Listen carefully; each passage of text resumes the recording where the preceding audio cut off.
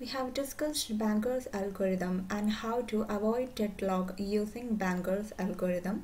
Next, we shall discuss what is resource allocation graph, the types of resource allocation graph, and how to describe deadlock using resource allocation graph. And then we will see how to avoid deadlock using resource allocation graph.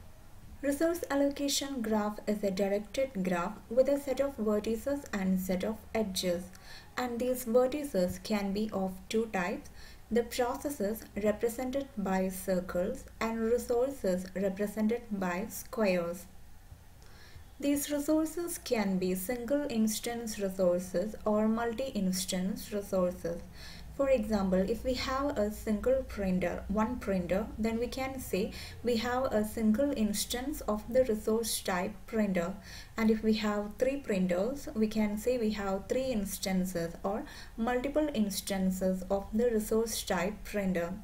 So based on it, resource allocation graph can be single instance resource allocation graph or multi-instance resource allocation graph. In single instance resource allocation graph, all the resources are of single instance, and the single instance resources are represented by a single dot within the square representing the resource. Now the edges can be of two types: request edge or assignment edge. If a process is requesting for some resource, the request edge points from the circle representing the process to the box representing the resource. And if some resource is already assigned to a process or already allocated to a process, then the assignment edge or the allocation edge points from the dot within the square representing the resource to the circle representing the process. So the request edge points from the process to the resource, and the assignment edge points from the resource to the process. Here the process is requesting for the resource. Here the resource is already allocated to the process. So by using a resource allocation graph, we will be able to represent the state of a system. Here we can see there are three processes, P1, P2 and P3. There are four resources, R1, R2, R3 and R4. All are single instance resources, and P1 is requesting for the resource R1 and R1 is allocated to P2. P2 is requesting for R2 and R2 is allocated to P3. P3 is requesting for R3. R3 is allocated to P1. So by analyzing this kind of simple graph, we people can easily identify whether a deadlock exists in this system or not. Here we can see P1 is waiting for R1 to be released by P2. P2 is waiting for R2 to be released by P3. P3 is waiting for R3 to be released by P1. So we have three processes, P1, P2 and P3 in this set. Each process is waiting for another process in this set for an event to be caused by that process. As a result, all the processes are blocked. None of the processes can proceed. All the processes are blocked for an infinite amount of time, leading to a state of deadlock. So here, by observing this graph, we can identify a deadlock state. And even if the graph is complex, similar to the matrices and vectors methods that we discussed in Banger's algorithm, we will be able to easily identify what is the state of the system. Here we have three processes, P1, P2, P3, four resources, R1, R2, R3 and R4. Some resources are already allocated and some resources are now requested for. So we can use one allocation matrix and one request matrix. P1 is allocated with one instance of R1 and is waiting for one instance of R3 and is waiting for one instance of R1. P2 is allocated with one instance of R1 and is waiting for one instance of R2. P3 is allocated with one instance of R2 and is waiting for one instance of R3. So all the other entries are zeros. Now how many resources are available with us? We have one instance of R4 available. So available vector is 0, 0, 0, 1. Now see whether with these available resources we are able to execute all these three processes in any sequence. Can we execute P1 now? No, because one instance of R1 is not available. Can we execute P2 now? No, P2 needs one instance of R2. Can we execute P3 now? P3 needs one instance of R3, so it's not possible. So we cannot find any possible sequence or any safe sequence by which all these three processes can be executed.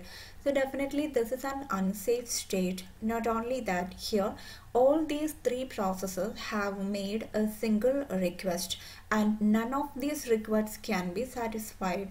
It means all these processes are blocked for infinite amount of time.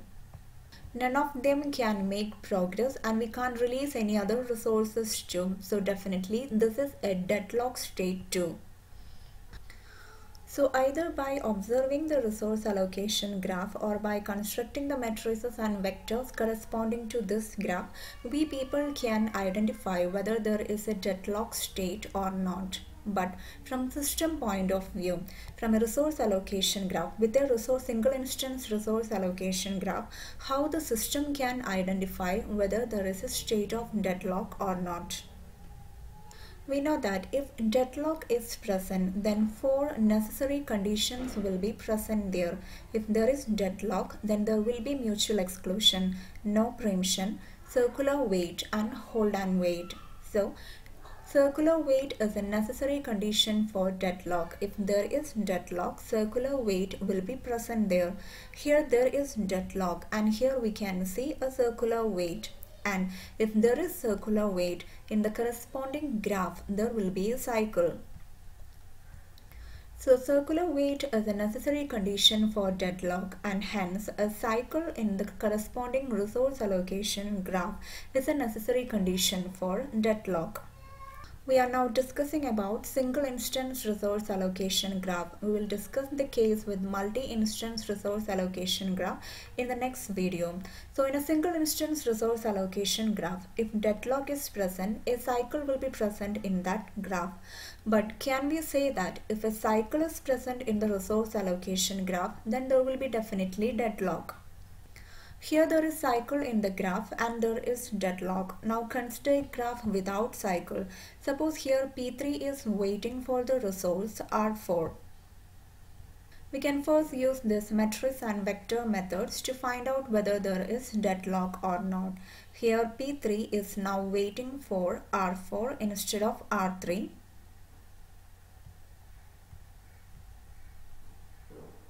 R4 is not assigned to anyone, so the available vector is the same. Now with these available resources, will we be able to execute all these three processes in some possible sequence? We cannot execute P1, we cannot execute P2, but we can execute P3. One instance of R4 is available. So if we execute P3, then the resources held by P3 will be released. So one instance of R2 will be added to the available resources. So the new available resources will become 0, 1, 0, 1. And with these available resources, can we execute any other process? We can't execute P1, but we can execute P2.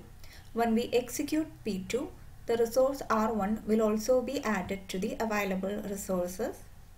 So the new available vector becomes 1, 1, 0, 1.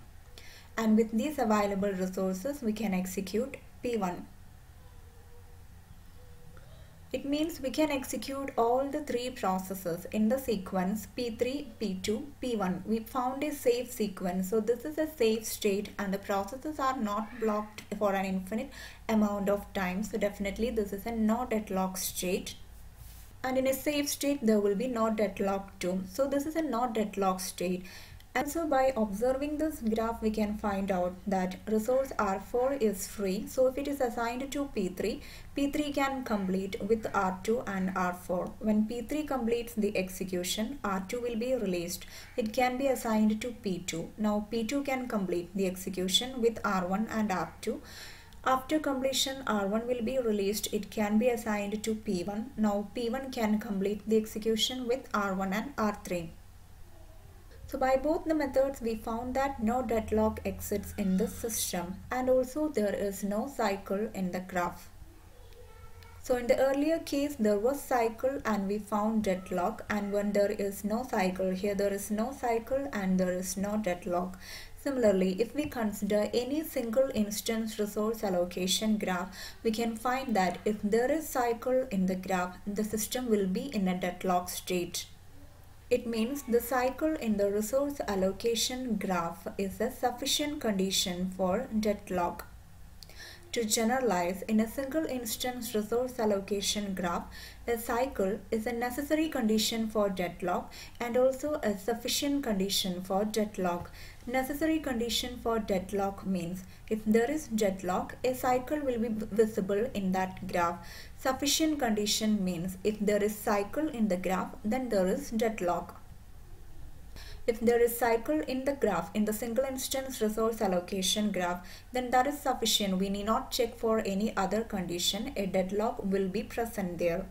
With this piece of information, system can take proper measures against deadlock. So in the next video, we shall see how to describe deadlock using multi-instance resource allocation graph.